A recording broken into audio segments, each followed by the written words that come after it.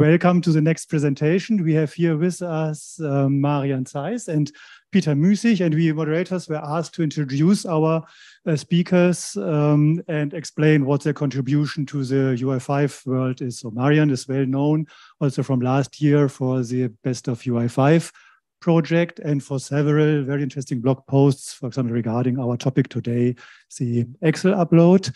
And Peter Müßig, Peter, what is your contribution to UI5, let's say, besides UI5? So Peter, as our main architect, chief architect, is from the very beginning the UI5 man. So you are to say in the UI5 world, this keyword, that's Peter. And yeah, please welcome Marian and Peter for the very interesting topic about the Excel upload. You know, our customers love Excel and Excel import, export, integration in every possible kind. So we're very curious to hear how to do the Excel upload in an easy way.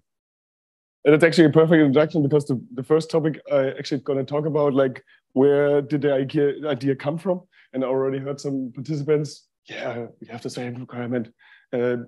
Just before I start, that's the agenda. First, the use case that I will show a live demo how to actually set it up. And because we're in a developer conference, I don't really go into much detail what the actual features are.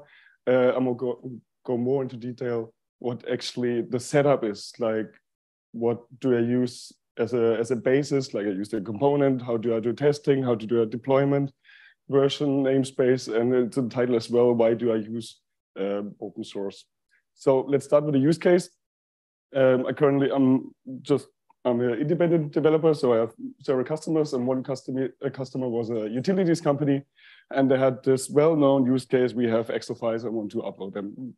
From this use case, they were coming from the external side. So Excel file needs to go somehow into the SAP system. The first thing we thought about was, okay, open source, how to use Excel files. There's this well-known open source project called ABAP2 Excel SX. So that would be like upload the binary to the backend, then read out the data from the Excel file, and then save them to the ABAP system or the database. There would be an approach, but we're currently in transformation to S4. So we have the tools of Fiori Elements and RAP as a backend system. So we would like to use that and make a more universal approach to cover more system, because when you're in a transformation, you have a diverse landscape of systems, not just S4, but older systems with like the maintenance version 171 as well. So that was our approach, to have a more universal way to do that. And then we had the idea to move this extraction of the data to the front end. And we used another library called Sheet.js. And what that actually does is the same way of ABAP2 Excel SX.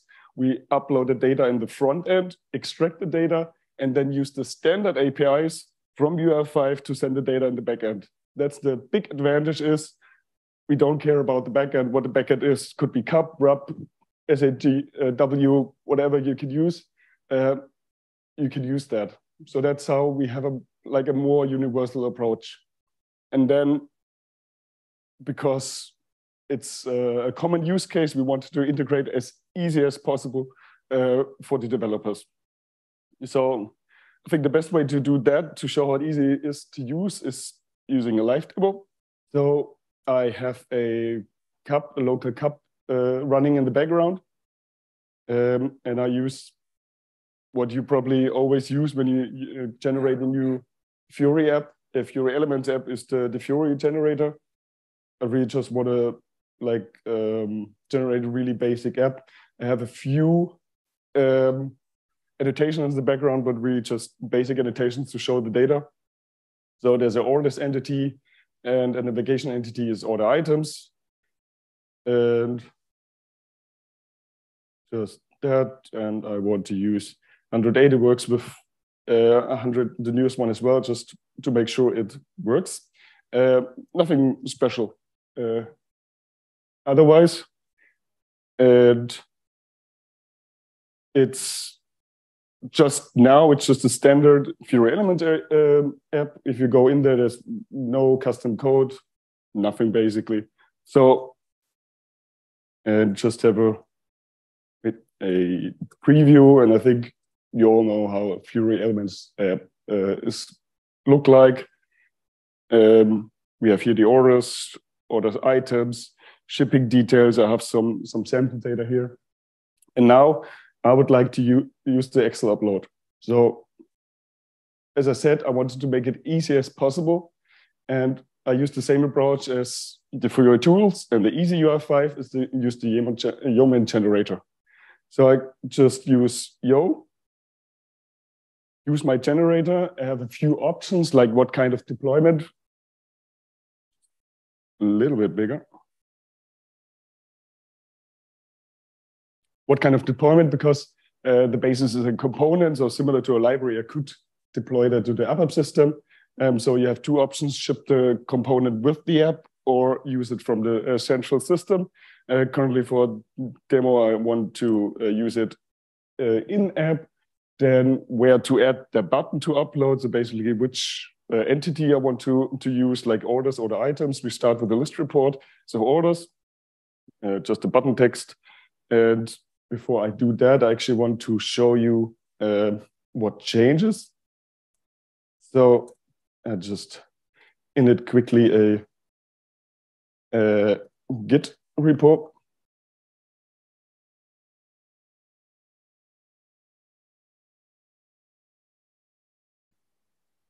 And then that's it. Now it's integrated. So we can have a look.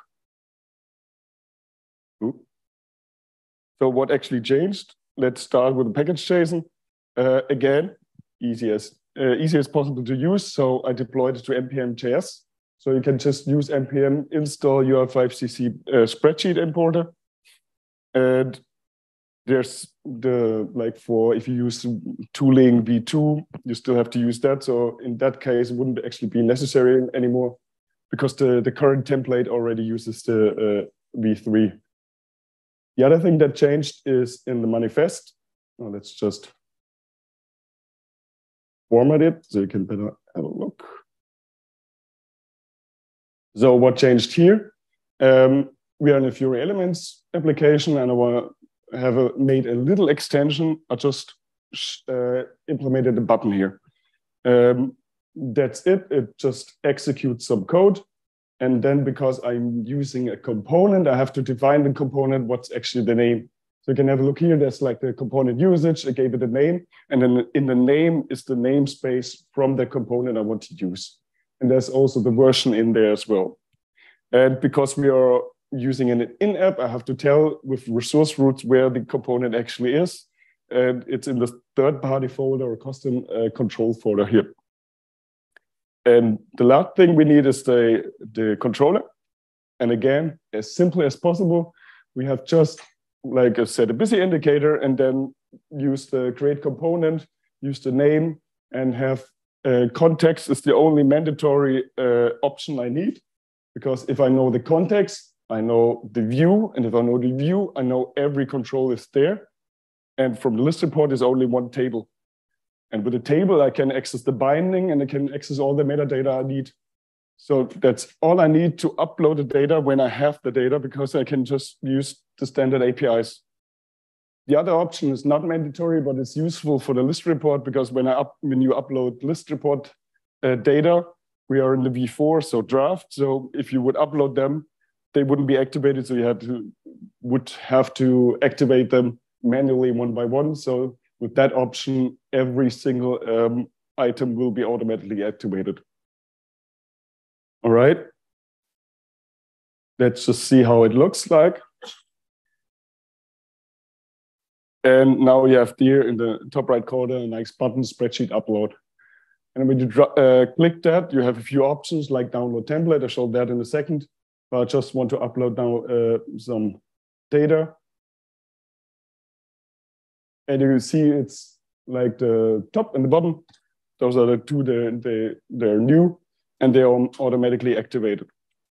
Now, when you go in the object page, it would be nice to use them here as well. So let's just start the YOMA generator as well. Again, in-app.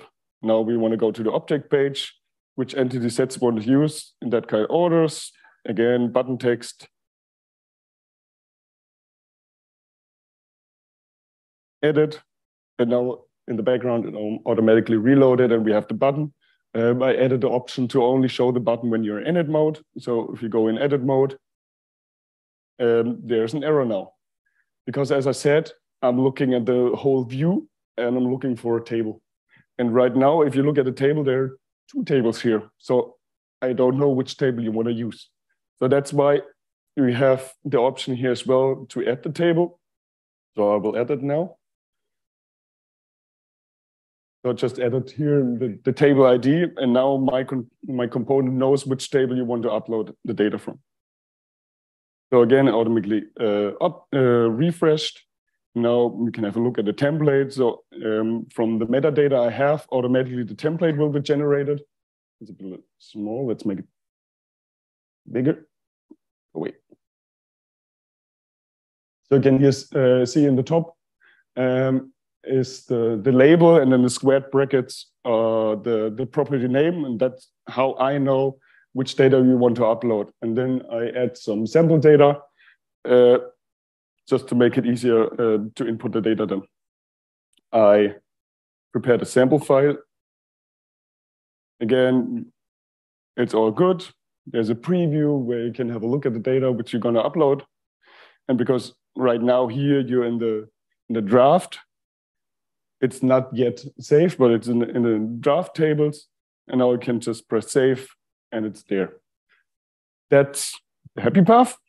Now, the not so happy path would be like, okay, but it could be corrupt data, wrong data, anything. And I will test what I know from the metadata. And if you have your metadata in mind, what's in there, like the basic thing is the data type. So I can actually check the data type. And if you want to upload something like that, and that's corrupt, I will check every data type if that's valid. For example, at the top quantity is an integer. And if you look at that, that's not an integer, there's some string in there. So that will dump. I can check that before it goes to the backend. Then there's a wrong column test. It doesn't exist in the metadata, so it gives an error as well. Then all the dates, I can check the dates as well. They're clearly not correct.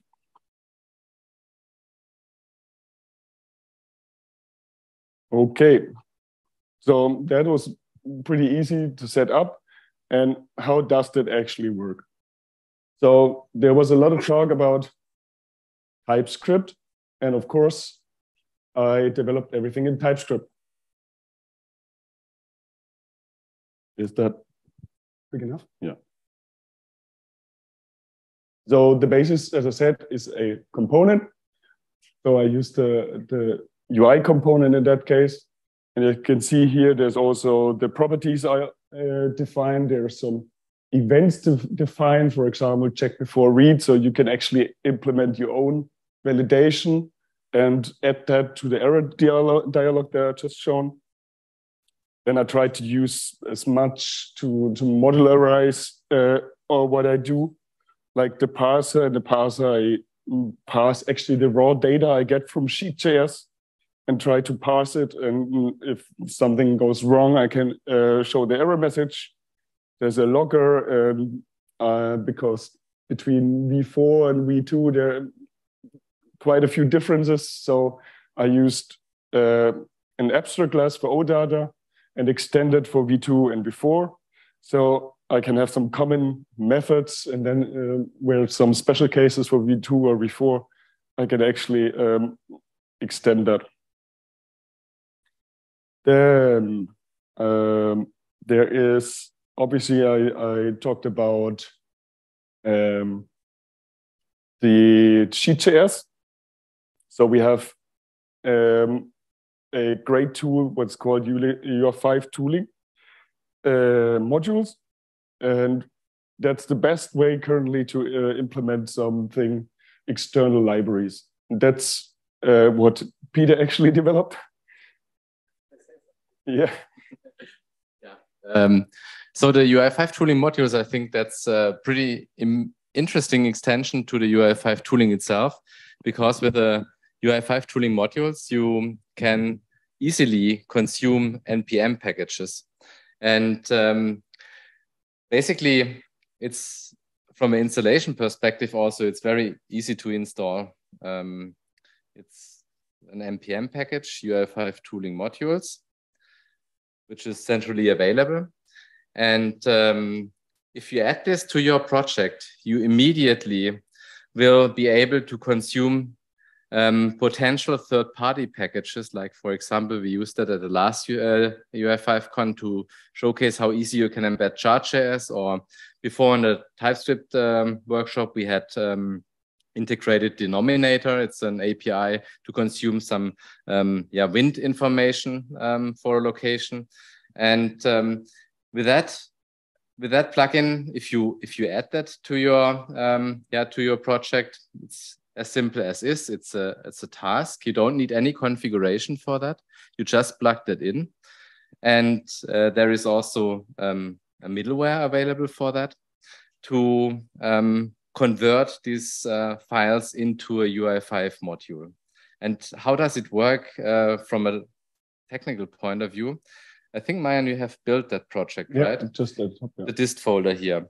And you are using one special option, which is also pretty interesting if it comes to later deployment of your application. It's the add to namespace option.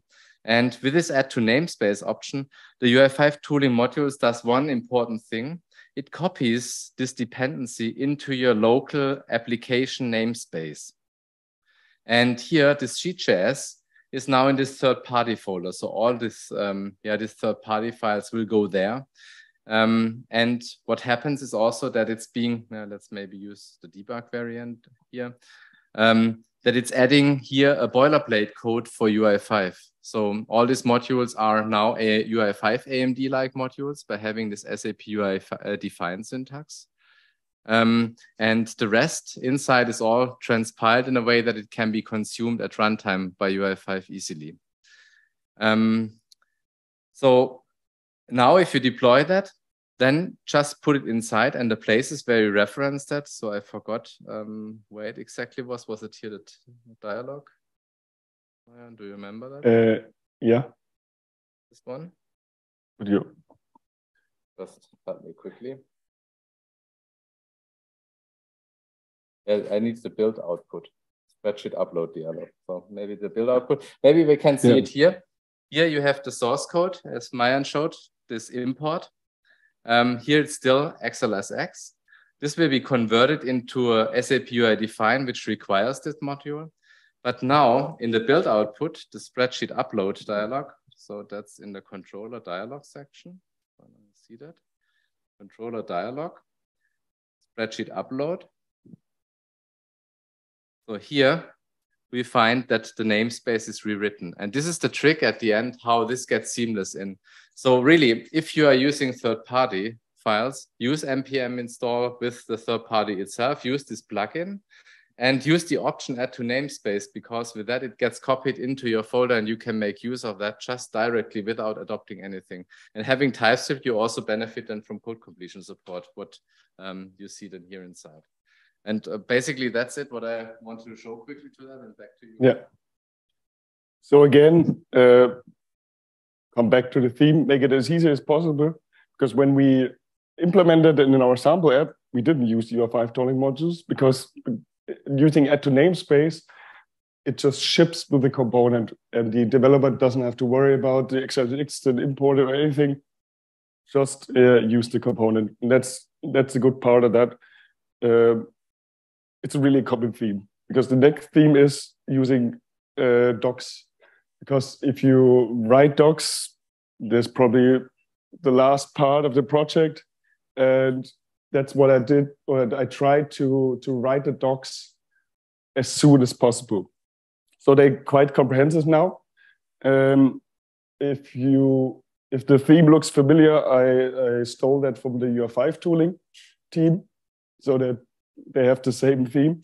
I just took the setup, and when you look on the left, there's like many points I already covered. And for example, getting started, that's just the thing I just showed you. It's really simple, just npm install, resource routes if you use it as an in-app deployment, then the component usages, and then start with your Fury elements because it's a extension, so you can use it, write it yourself or use guided development. So even Fury tools supports you on that. And then just the basic how it works. So actually was what I'm going to tell you right now. And then a configuration. So every single configuration option is here mentioned, like context is the only mandatory one. Then events with some sample code, so how to use the samples. For example, here's the custom check. For example, here's the check to check the price if it's not over 100. And then you can see here that's with the custom error, like price is too high, and that's in the same dialog if there are any other errors as well. Then again, error handling. There is one option to set mandatory fields. So for example, if you have mandatory fields, they should be in the Excel file. That's going to be checked as well. But again, I'm using metadata. So why not use the metadata? And there's one annotation that's called mandatory field, and I can use that as well. So if you check the mandatory annotation in the backend, I'm going to use it and check if that field is going to be in the Excel file. Then again, TypeScript. I developed a sample app because I'm testing as well on the sample app as well on TypeScript, and to just show the config, how to set it up. And because I'm using the interface generator and everything what Peter and Andreas developed, I can actually ship the types with the component, and you can use them here inside. So for example, there's a custom event. So when I showed you the events, there's a check before read, and then you can use that type in your app with a component. So that's a great approach if you rolling out TypeScript and have custom libraries. You can actually ship TypeScript types with the library when you're using that library in your app. Then again, we want to support a lot of versions. So that's why I created a lot of sample apps and created a lot of VDI5 tests and OPA tests. I'll come to that in a second. Then explain the Centros deployment. I offered a deploy YAML, how you can deploy that in your system. Shortly, briefly explain the Yeoman generator. Then I have a button control. So if you don't want to use it via code, you can just drop in the button control in your, for example, Freestyle app. You don't need to set up the component via code.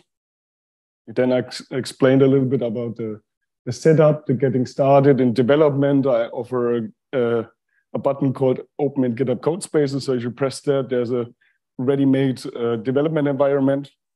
I made a troubleshooting guide. There's a special debug through where a lot of console messages are going to be put out, so I could debug it easier. It's really simple user documentation and use cases, which was written by ChatGPT. Every session needs ChatGPT.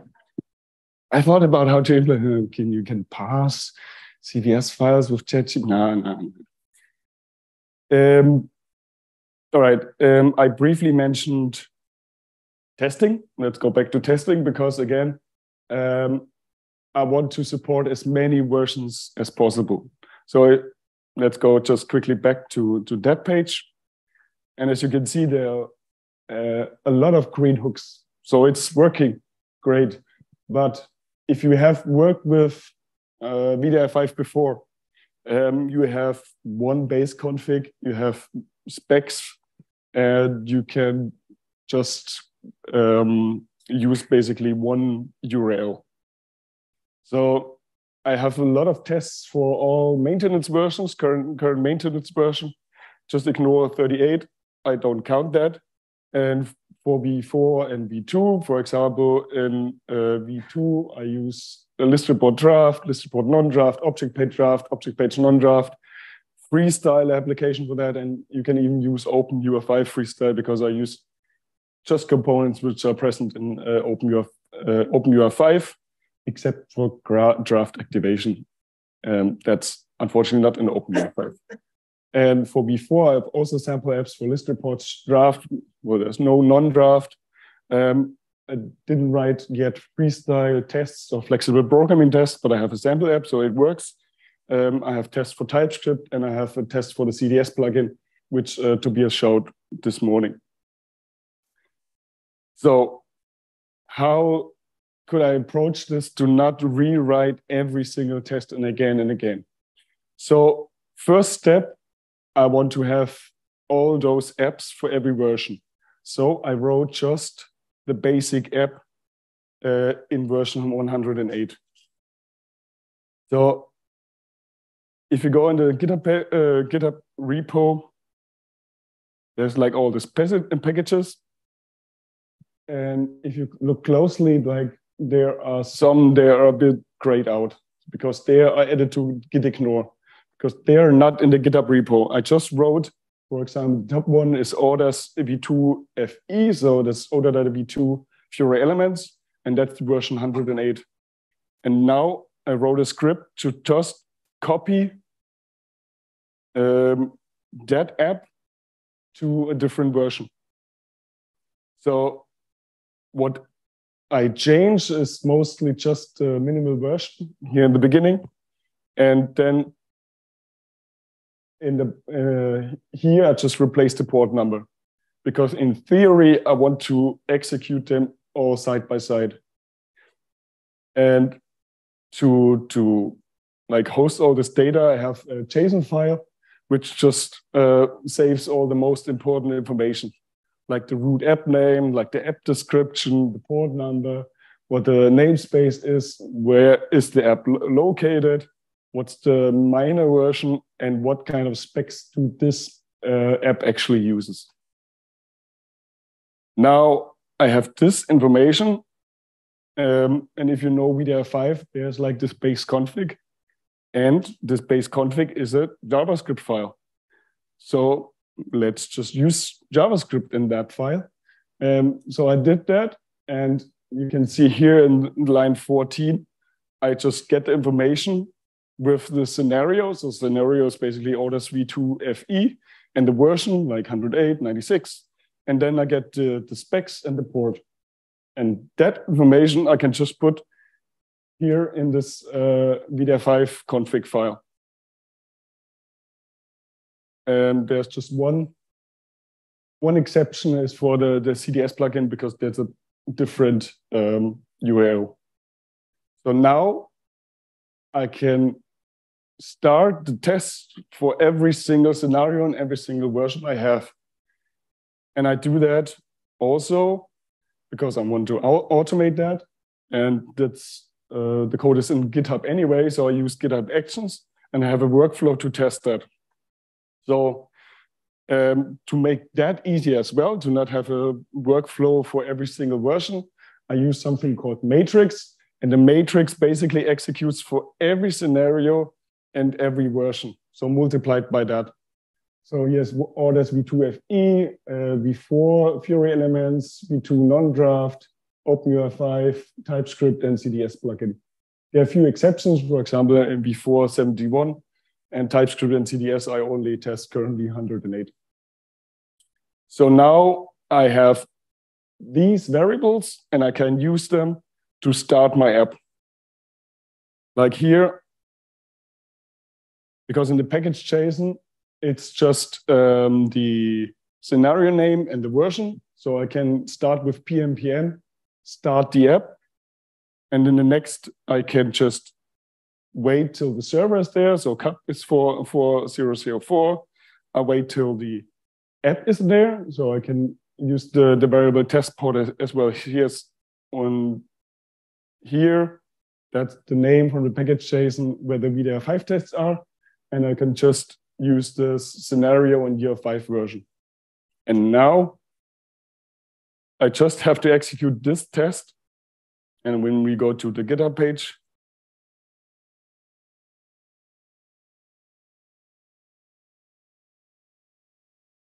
you have a look at the actions.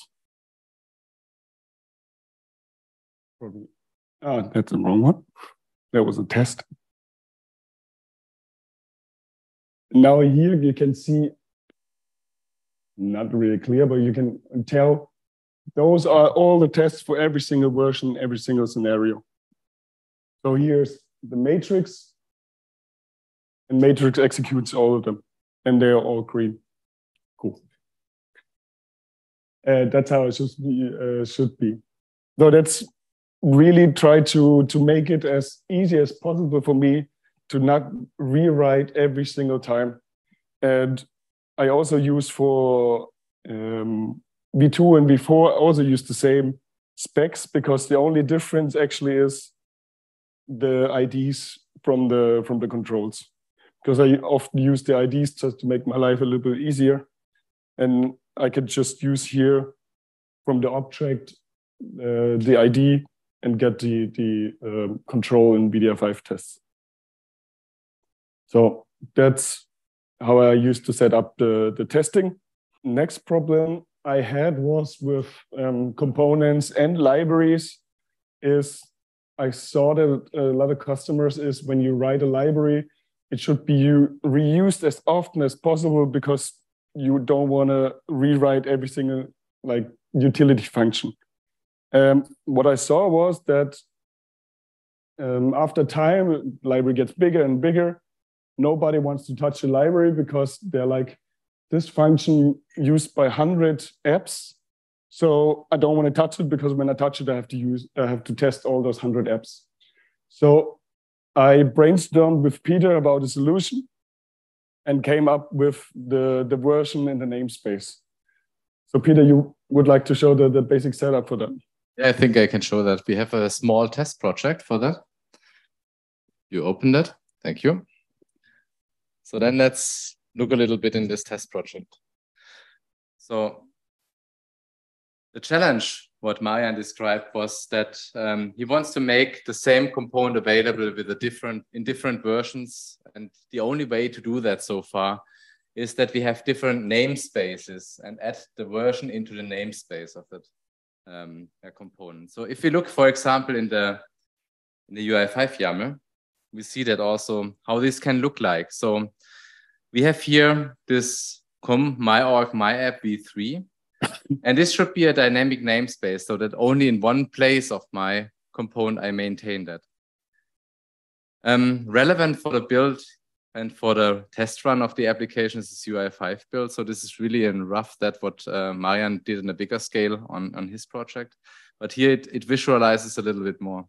And what we are doing with that namespace is that we are using the string replacer, also something which comes from the community, a plugin like the tooling modules. It's a task.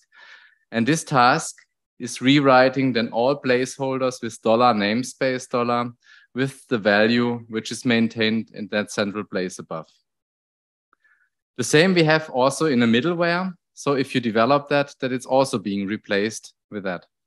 And now in all source code files of the application itself, like the index.html, there is no namespace hard written. So we have here the $namespace, or here in the UI component, we have the $namespace in the extent of the component.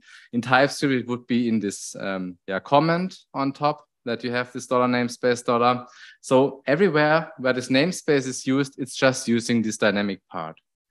And then you can run, it's running already or it's built. Just run that quickly.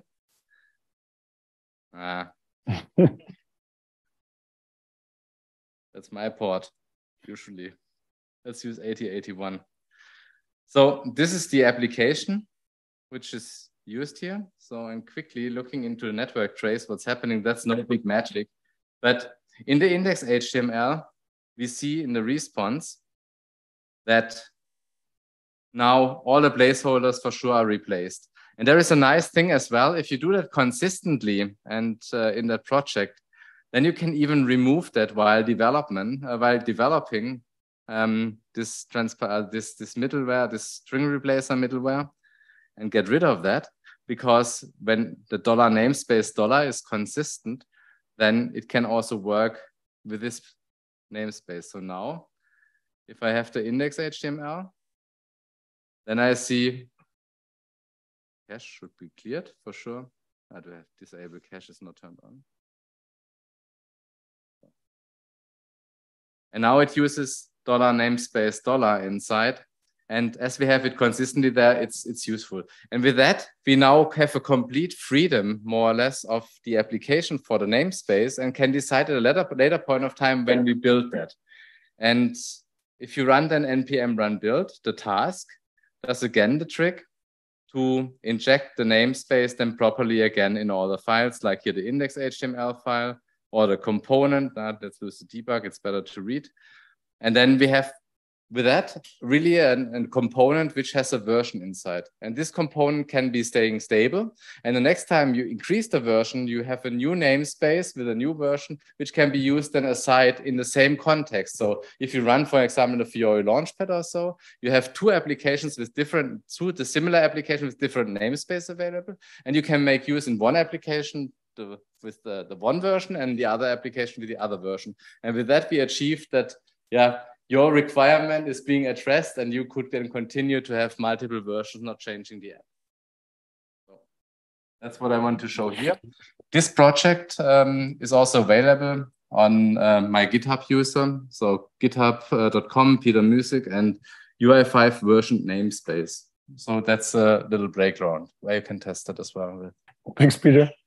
That's just the visualization, how you could do that. So different apps use just different versions, so you can update it and don't have to test them individually. So in our title was open source. Why did I use open source? One big point was there's a lot of new approaches. Like I didn't see any tutorial about how do I develop a component in TypeScript. I have this requirement about namespaces. Like it made my life so much easier because I could ask a lot of other people. Like if you have a look in the community, there's often like this comment, we can't help you because you don't show us any code at all. So how can we help you? So I have this, like in the beginning, I had a problem with CUP and I asked a question in the community, and here Oliver Clemens did not just provide the answer, he provided a pull request and it fixed my app. So that's really a big point about using open source, because everyone can contribute. Or when I ask questions in other GitHub repositories, for example, UI5 tooling, I had a problem and it was closed pretty quickly. And I could just say, yeah, git clone pmp install and run npm run. So make it the life easier for those who want to debug my app as well. And the same, I had a problem with VDI5. The same, like just git clone. I made a special branch, just check out pnpm, run start, and run the test, and then you get the same error I got. So it made the life so much easier for the VDI5 contributors. And you can see here as well, it's already closed and it fixed my problem. And of course, a lot of contributors. So that was. Why didn't it update? Maybe because of the time is over. And they immediately skipped them. Okay, I lost network. Interesting. Okay, but maybe we can just do it. Okay, I read the file. So what I wanted to say in the end is, why did I use open source? Because I want to make it as easy as possible for myself and others, and like as easy as possible is when others use it. So I wanted to keep the barrier as low as possible. As you saw, I wrote good documentation, at least I think so. I provided a live demo where you can immediately test how that works. I can't show the QR code wherever, but the slides will be uploaded. Yeah. And make it easy setup. Like I said, just saw a second ago, like git clone npm install and make it easy as possible. use a Yemen generator, like a lot of people are heard already using it. And then we use standard tools, like use tooling modules, use string replacer. I use a lot of them just to make my life easier because other people contributing to GitHub as well. So if there are questions, for sure, now we have 5 minutes or roughly 5 minutes for. Yeah, feel free to ask. I will jump around. I give you the microphone. Oh, then I run. The question is nevertheless for you. So you showed that you were able to retrieve the metadata from the table ID. Is it also possible to only give you the model and the entity? So like outside of the query element context, so that we not use the metadata-driven table, but only use the metadata for the Excel upload? Yeah, of course. Like I already thought about, you basically just need the services you want to consume. Yeah. Like I think there is an OData service where you can just query every OData service you have, and then you can just choose the OData service and upload the data there as well. Of course, like that's what I need. I need the APIs and the binding, and if I have that, I can use everything. And one other question in your direction regarding the tooling task for the modules. It's in the same direction that you solved with the versioning in the namespace. So when we use that module, is it that that, for example, chart.js will go into the window namespace, or will this stay in a separate context and will only be used inside the application? So basically, it doesn't go into the namespace of the window. Only if the library leaks that, for sure. If the library does something like exporting it to the global window object, then this may happen. But typically, this is really isolated. It's part of the module's namespace then only. And with that, you get it only when you import it as a dependency. It's private. Yeah, it's an AMD module. Exactly. That's why I called it AMD-like module, because UI5 has this own syntax of SAP UI define and SAP UI require instead of define and require.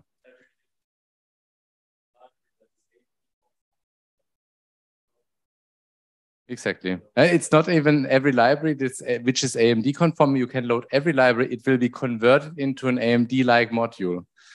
That's roll-up logic behind the scenes. So this bundles that in a proper way that you have it, and yeah, it gets just wrapped. Exactly. Yeah, and then you can use it like a regular UI5 module. That's the trick, and that's really the benefit of that. More questions? Time for one last question. I run. Yeah. What's the reason you use the global action on the, let's say, on the object page and not the table action? Because then I get issues if I want to implement two actions. Yeah, uploads, right? It's on my task list to change that because I used the global from the beginning and I didn't change that. But obviously it makes sense to make it more on the table. Unfortunately, that would be great if it's on the table. I already know the table. Unfortunately, it doesn't work like that. You still have, if you have more than one table, you have to define the table ID. But yes, you're right. It would be make more sense to put it directly on the table. Okay, yeah. Then thanks for having us. Thanks for joining. Enjoy.